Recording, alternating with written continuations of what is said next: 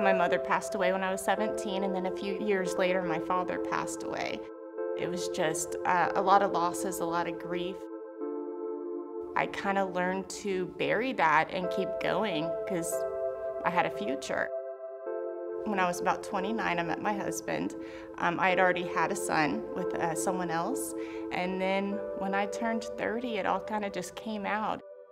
Around that time, I had surgery, and that was the first time I had ever taken pain medication. This was something that started very minimal, maybe once a week, and then it was 3-5 times a day. Eventually, my life just started unraveling. I lost my job. Me and my husband were not doing so great. It finally came down to where he gave me an ultimatum, and he was like, it's us or the drugs. It had overcome me. I believed that I could not function without that substance. And eventually, I ended up in jail.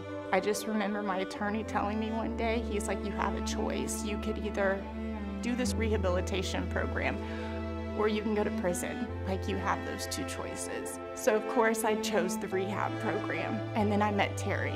And I remember her saying, like, we're gonna take this one step at a time and you're gonna get that restoration. And I did. Over a year, I started going to meetings with my husband. I started talking to him again. We started going to church again. I started keeping my son overnight.